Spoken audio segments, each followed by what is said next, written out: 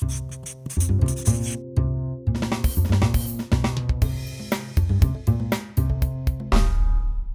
great to be with this group. What an exciting few days for us, and I'm honored to be with pioneers just in this room. Two people I admire greatly, and more people I'm newly getting used to admiring. I want to say something about the previous speaker, Slava Rubin, when he indicated that his company led the crowdfunding revolution. He was absolutely correct in that. In fact, I think all of us should write to Sweden and suggest that he win the Nobel Prize for economics. Muhammad Yunus won it for microfinance. This is more important than microfinance. This is more sustainable. It's more in line with the new age of capitalism. Congratulations for the work you've done so far. Myself, the bio is a little bit dated. I didn't realize we gave a 3-year-old bio, but it's 21 patents now and 21 companies since that sellout of the medical technology. We have an incubator business, and we fund a bunch of startups, some of which address education of entrepreneurship at a young age. We have a fashion company where we put tables in boutiques, and we bring 8 to 12 kids around the table. They make bracelets or necklaces or sundresses. And then if their parents opt for the second part of the program, we order 100 bracelets. They go out and sell them. Half the money goes to charitable cause that they choose, and half goes to them to be able to buy skateboards or whatever they want to buy, or dresses. It teaches creativity, and it allows kids to have their first taste of entrepreneurship. I couldn't agree with Slava more about the importance. But the big idea that I brought today is this idea of the California Stock Exchange, which is based on anticipating the passage of the McHenry crowdfunding bill that passed through the House at 405 to 17 about a week ago. I don't think the nation understands the significance of how important that is. If you're familiar with the bill, it allows companies to raise funding up to $1 million if you're non-audited financials, $2 million with audited financials. You can collect up to $10,000 of investment from each investor, or 10% of their income, whichever is less. And it allows for more liberalization of reaching out for solicitation. As far as we understand the bill, you can solicit to non-accredited investors, which has never been able to be done before, so using Facebook, YouTube, Indiegogo, and be able to reach out. Now, we're all trying to understand the clarification of how the bill will be interpreted. Language is language, and we want it to be interpreted the way that we want, and now it's into the Senate. So we appreciate everybody's support to continue this momentum. And the fact that it passed with monumental bipartisan support, 405 to 17, the Republicans, Democrats, President Obama wrote to Congress asking for support. And you know, we talk about the deadlock in Washington. Everybody complains and whines. Well, we finally found something that it seems has incredible bipartisan support, and it should, for good reason.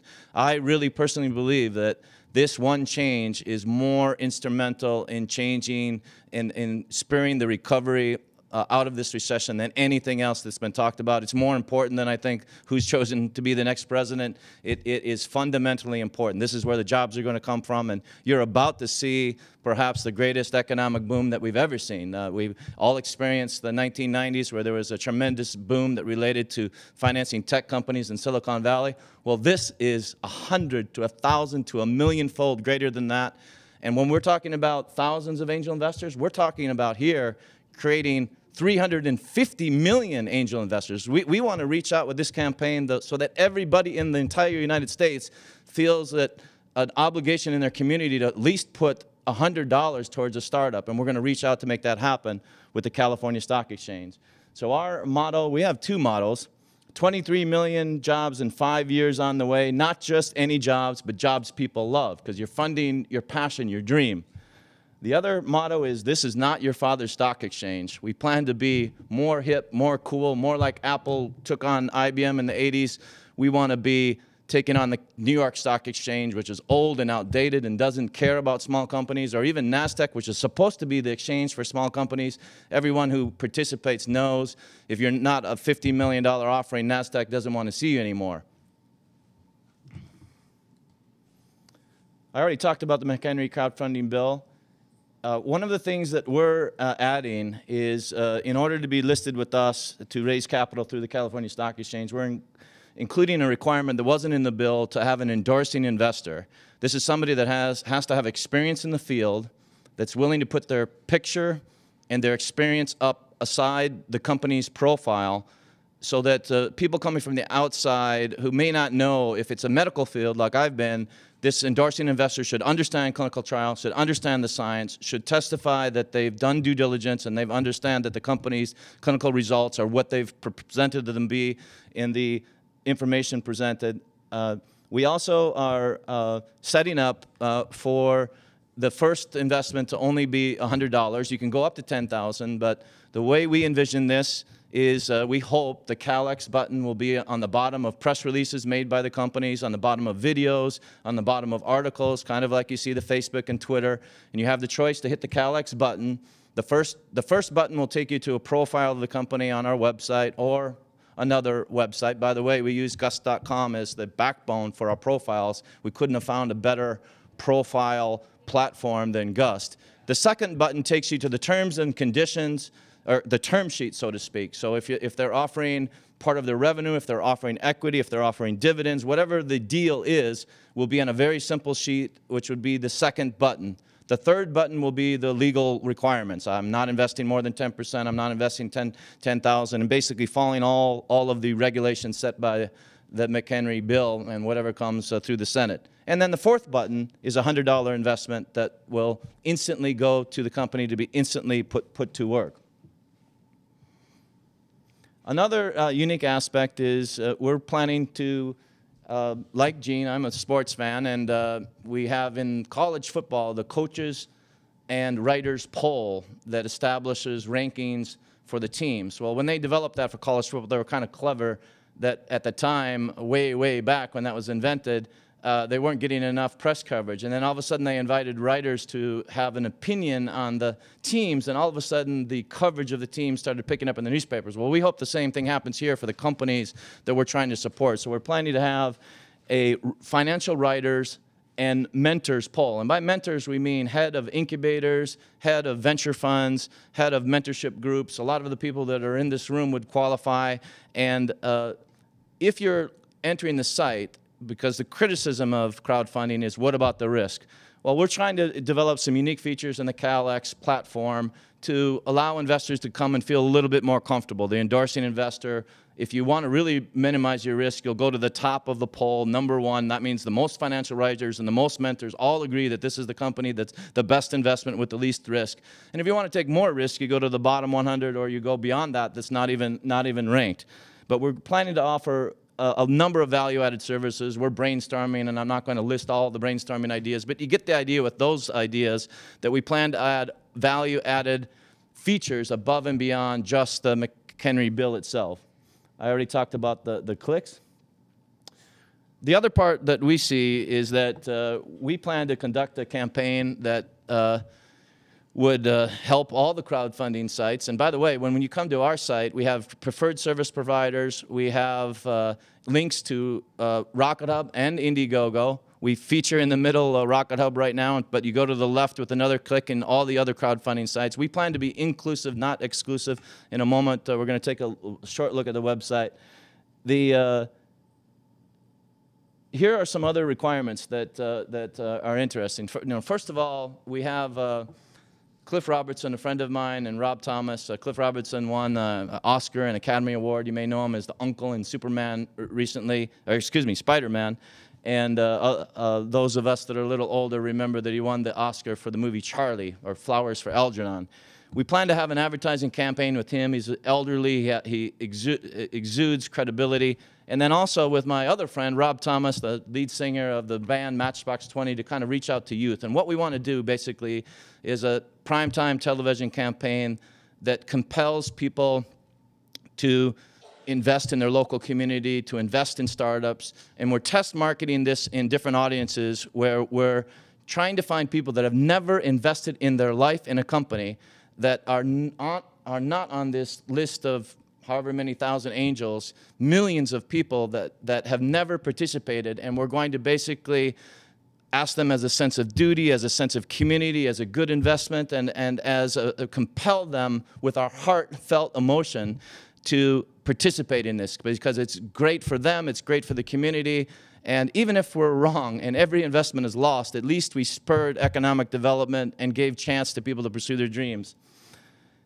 We plan to set up local meetings, because when we test marketed this, we found the way to pull investors in that never participated ever, the so-called money in the mattress, was that they don't like Wall Street. Imagine that. And they don't like working at great distances. So as soon as we hit on the topic of local investing, all of a sudden, the number of people that said that they would never invest all of a sudden want to invest. So what we plan to do is in our advertising campaigns with a joint venture with Patch.com.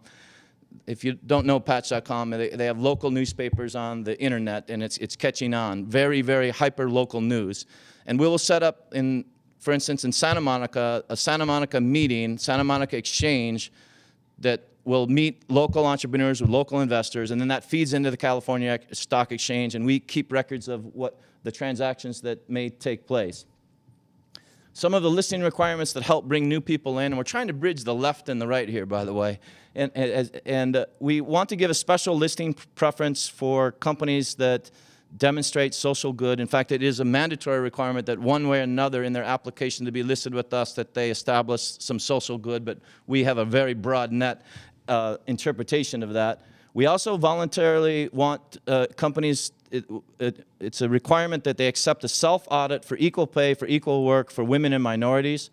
We also plan to have risk reduction. We give extra points, and this fits in with this conference. We give extra points, which mean they will be in a sector of reduced risk on our listing if they have participated in mentorship programs, and we're looking to expand that. I've picked up a lot of ideas here, perhaps the entrepreneurship badge and some other ideas that have come out. But basically, if they've established that they've had mentorship, that they're endorsed by an incubator, that they have a proper board of directors, a proper board of advisors, we will give them a designation that designates to investors coming that they're lower risk and will feature them as well.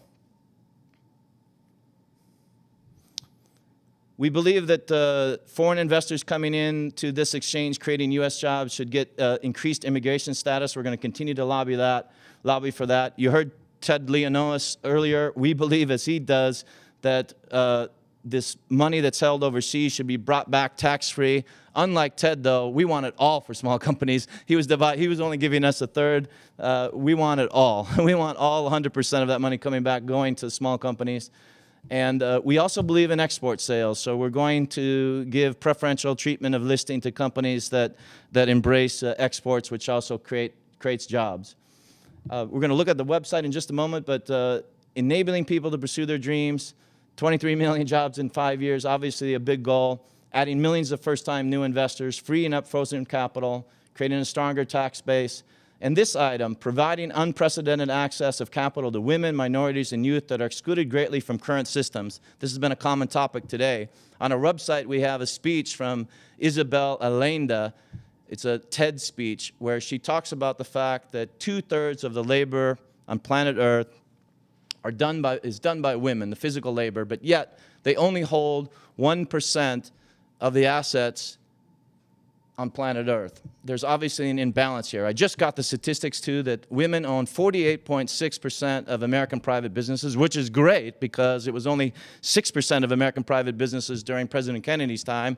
But one thing that's wrong with that is they're only receiving about 5% of the venture capital being invested, and that's an imbalance as well.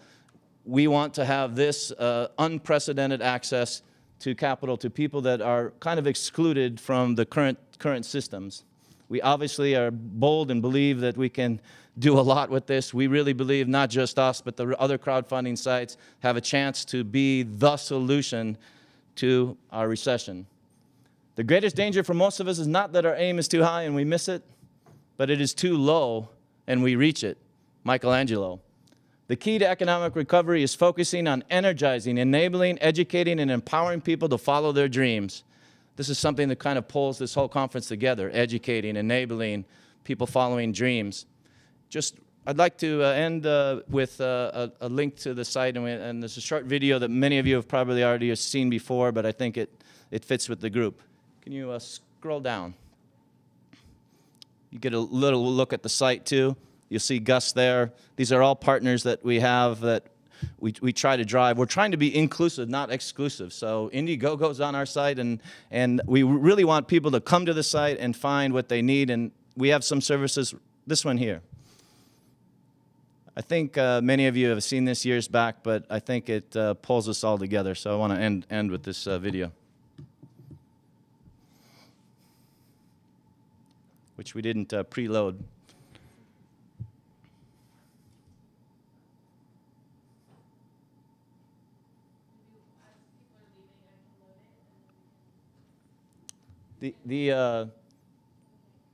Underneath, you'll see 20 years from now, you'll be more disappointed by the things you didn't do than the ones that you did do.